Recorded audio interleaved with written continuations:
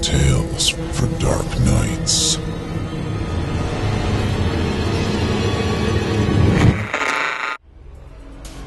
The following performance is a first-round entry in the Evil Idol competition, in which the winner of the contest will become a permanent member of the Chilling Tales for Dark Nights voice acting team.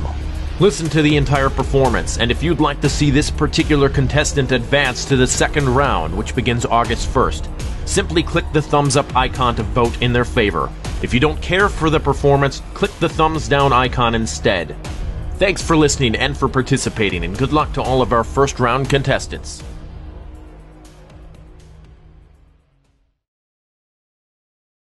I Want to Scream. Written by D.G. Collins. Performed by Chaintan for Chilling Tales for Dark Nights and the Evil Idol competition. As the car roars down the forest road, I can still smell the campfire clinging to Brad's coat.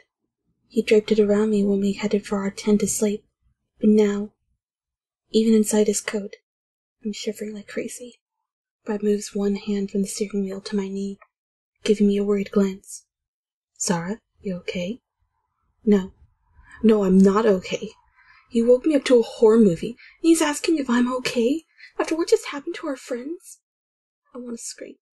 I want to jump from the car.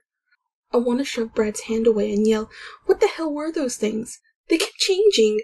One of them looked like Gil, but I saw Gil's body in the fire, and Angie's head on the tent pole.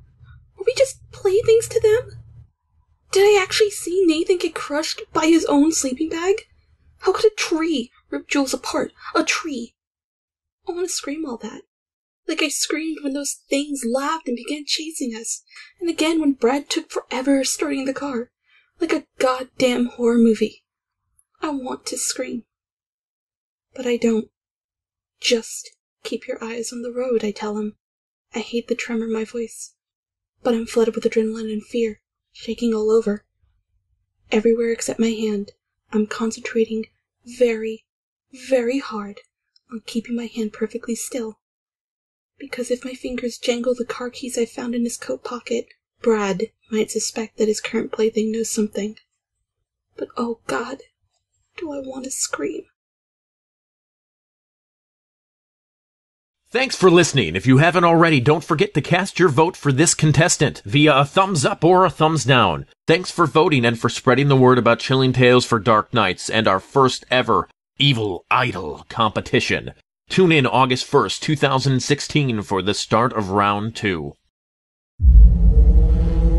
Chilling tales for dark nights.